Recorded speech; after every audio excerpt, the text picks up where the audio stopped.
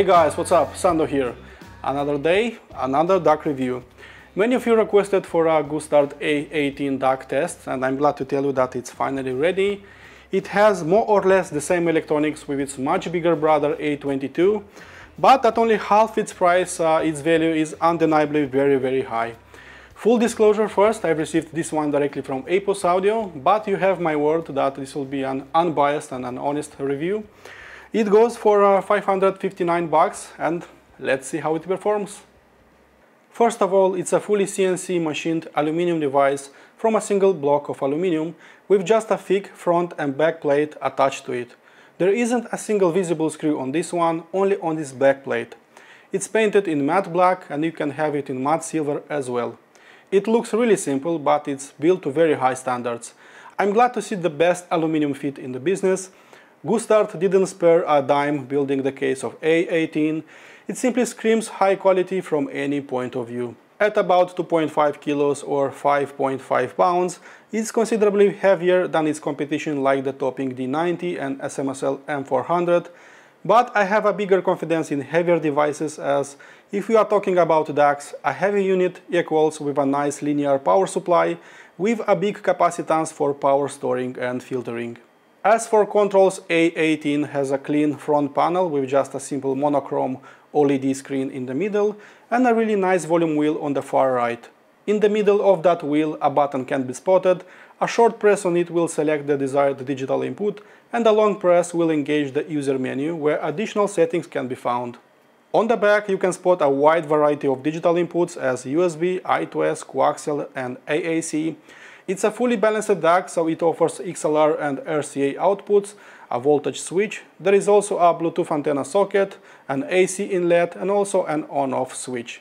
The only thing that is missing from its bigger brother A22 is the optical input. As for the tech inside it, I was a little bit shocked of how much technology was moved from the flagship A22 DAC to the A18 DAC, yet slashing its price in half. Take the DAC chip for example, it's exactly the same flagship AK4499 from IEM. The only thing that was changed is that A18 uses a single one instead of two on the A22. The most important changes can be found at the current to voltage conversion and in the low pass filter. Instead of using a very expensive all discrete circuitry with tens of transistors, all working in class A, for the smaller Gustard that discrete circuitry was exchanged with a dozen of LME 49860 op-amps. A linear and regulated transformer will be doing all the cleaning service. 4 voltage regulators will be taking that power and will be lowering the noise floor even more. Gustard used the most advanced Bluetooth chipset on the market, the notorious CSR8675, that supports all the best Bluetooth codecs as LDAC and aptX HD. Add the latest version 5.0 plus an antenna that works as a signal booster, and you can be sure that the Bluetooth signal will be strong and will be covering a wider area. In terms of sound performance, when I was testing that top Gustard A22 DAC, it sounded nothing like the rest of the IEM flagship devices. So instead of going with the safe route by offering a warmer mid-range, a denser tone in the mid-range, a little bit of treble roll-off, A22 was considerably more linear top to bottom, so the mid-range was more linear. Treble was more extended, considerably more extended, let's say so. The transparency of that unit and the speed and impact of that unit resembled a lot more the performance of my own Matrix Audio Element X, which is still my benchmark when it comes to oversampling and Delta Sigma DACs. So I cannot go forward without saying how much close this one is sounding to the A22 and basically even to my own Matrix Audio Element X. I'm again spotting that lightning fast bass performance, that natural mid-range, without going overboard to the smooth and warm camp. Treble can be considered extended but without any signs of digitus. So all my past experiences with this chipset were quite different, and by that I want to tell you that Gustard simply knows the limitations of this chipset and they are trying to fight back some of its flaws, some of its cons. So the discrete output stage of the Gustard A22 was replaced by LME op-amps in this one, which are one of the most transparent sounding and one of the most linear sounding op-amps in the business. And I think that the marriage between those flagship IEM chipsets that is very strong in the mid-range but weak in the top octave with these LMO pumps which are very extended and linear sounding is making basically A18 a very musical creature but also a very transparent sounding unit. In terms of background noise, I'm not really sure why Gustard is still not publishing their own measurements in terms of noise floor, because after listening to this one that was connected to the benchmark HP for driving some very sensitive IEMs, it was very clear to me that I'm dealing simply with an inaudible noise floor at any volume position. Few microvolts of noise is still inaudible for our hearing, and I was not surprised at all to hear simply a dead silent performance with the most sensitive IEMs at my disposal. All the newest digital to analog converters, and this one is simply no exception, are already breaking the boundaries in terms of measurements, especially when it comes to blocking out the mains noise. I still remember testing a multi-thousand DAC a few years ago that was simply a mess at high listening volumes and was simply unlistenable with very sensitive IEMs or with portable headphones. But you should know that technology is moving forward. Our expectations are higher by the day, even from such affordable devices like this one. But I'm pretty sure that the oversized and linear and regulated power supply in this one, plus those 4 voltage regulators, left its last words exactly in here, because as much as I have stressed my hearing abilities, I simply cannot spot any nasty noises that will ruin my listening pleasure. As for the transient response, my favorite part, you should know that usually oversampling and delta sigma DACs like these ones are absolute rulers in terms of speed and impact. I'm yet to find a speedier sounding unit than that Matrix Audio Element X and Gustard A22. You should know that transient response is basically can be split in 2 parts, so the speed of all the notes that are coming towards you and the slam that will follow. For a great slam you need simply a powerful output stage, and for a faster pace you need a less complicated circuitry. On very rare occasions I can spot an amazing speed and slam in the same device, but it's usually one or the other.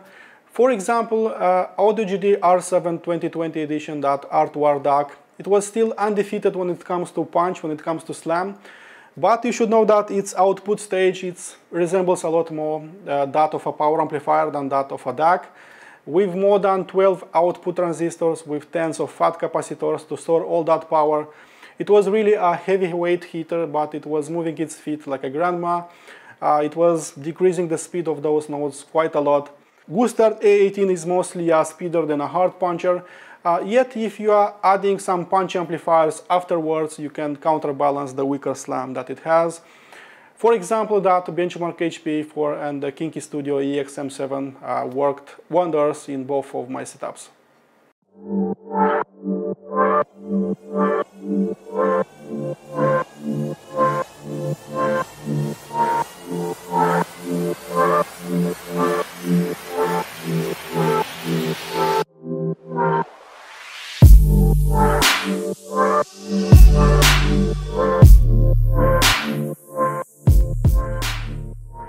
Moving on to the Soundstage and Depth, there is one unspoken rule that says all IEM based DACs, especially those carrying flagship chipsets, are sounding airier and much bigger compared to the rest of the oversampling DACs like ESA Saber ones that are mostly fast sounding and closed in by comparison. And I've certainly experienced this myself in many devices, but there are very few ones that are not following this rule. Take both Gustard units as very good examples. So this one is both wide sounding, so has very nice soundstage size, but it also faster sounding compared to the likes of Topping D90, for example. So Gustard simply understands the limitations that were put in place by those chipsets and somehow managed to solve some of them at about $140 cheaper to the Topping D90. This one sounds exactly as open, exactly as wide sounding, and the only limitations will be put in place by your recordings, by your amplifiers, by your speakers and by your headphones. In terms of transparency and resolution, I'm still spotting all the smallest nuances in my music. All those mastering errors were heard loud and clear. I can still hear those micro details in the most unusual places in my music. So benchmark HPA4 still works as a big magnifying glass for any digital source, and I feel like I can see through them and spot all their weaknesses and all their pros, all their strong points. And to me, A18 sounded like a very transparent unit. It was a very resolving unit, and I can easily compare it with more expensive devices. I was quite surprised when the little Gustard showed such a high level of transparency and detail, and in this regard it sounded exactly like a Topping D90 and just by a hair behind that flagship Matrix Audio Element X, which came as a shock to me. As for the frequency response, I left small traces, very small impressions about it. So this one is a brutally honest source, and if you are not searching for the truth in your recordings, you might want to search for something else. Its bass performance, it's simply one of the best rates. I'm yet to hear a flagship IEM designs that is not impressive in terms of bass. So be it FiO M15, be it Topping D90, Gustard A22, A18, they all performed really nice in terms of bass. So it's one of the strongest points of this one for sure. So be it sub bass, be it mid bass, it was always strong, it was going deep, it was always controlled. It will not linger too much. That is very impressive. So it's both a fast sounding bass and also a hard hitting type of bass that can be felt with absolutely anything that is connected to this one. There is a second unspoken rule that all flagship IEM based DACs should basically be champions in terms of mid-range presence, in terms of mid-range density, meat to the bone, warmth and smoothness. And this is exactly where Gustard is not following any rules and is simply altering the voicing of their devices. So instead of going the smooth and warmth route, A18 is sounding mostly linear, with just a small hint of warmth and smoothness. So it sounds natural too, but not a lot of soul can be found in this one. So A18 is an honest sounding source, and it will not beautify your songs, so to speak. If you need a little bit more mid-range presence and a little bit more soul, you should probably look elsewhere. But I want to clarify that A18 is not dry sounding, is not soulless sounding at all. It doesn't have a V-shaped frequency response, just a straight line from the sub bass to the upper treble, and this is exactly how all digital sources should sound. As for the treble, this is an easy one because it felt simply very textured in this region, very extended. Everything is there to hear in this region can be heard loud and clear. Its bigger brother A22 was even more extended in this region. It shown an additional layer of information, which was a small problem with few particular hi-fi setups. But A18 is less piercing than its bigger brother, so it's a bit calmer up top, and it will be easier to integrate in linear sounding hi-fi setups because there is simply less brightness, less itching in the treble. The snare drum crashes, for example, felt visceral and ringing for a microsecond longer than usual. Cymbals were super defined too, but they didn't bother me long term. As for its wireless performance, I have experienced that Qualcomm CSR8675 multiple times already, be it portable or desktop devices, and this one is working exactly like those, so not much of a difference. I connected my smartphone, which is LDAC enabled and also Bluetooth 5.0 compatible, to this one, and I also have a Tidal Hi-Fi subscription. I connected those two when I started walking through the apartment. And no matter how much I've tried, the signal would always stay very strong, even with 2 or 3 concrete walls between us. Only when I was at the balcony I was losing the signal, and there was a little bit of stuttering in my music. But at about 15 meters away, with about 4 concrete walls between us, that is really normal behavior because all other units basically did the same. It can't be considered as a full-fledged streamer because it still loses bits of information. But at the same time, remember the price point of this unit.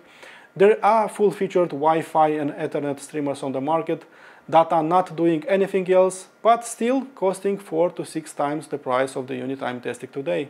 I also compared this one with the Topping D90 that you can see below, so these units are simply competing against each other. But since I don't want to make this video super long or boring, please check out my detailed comparison in the written review that I put below. It's one click away, so please check that out.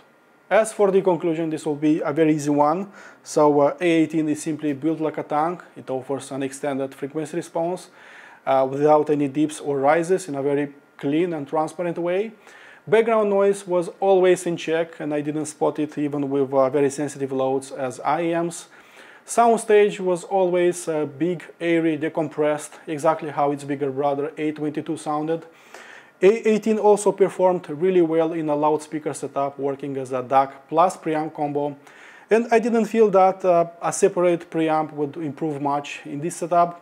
Now, considering that it's more or less on the same level with the Topping D90, I'm very pleased to recommend the Gustard A18 as a great performer with an outstanding value. Okay guys, I hope you enjoyed my review. My full in-depth review is waiting on my website.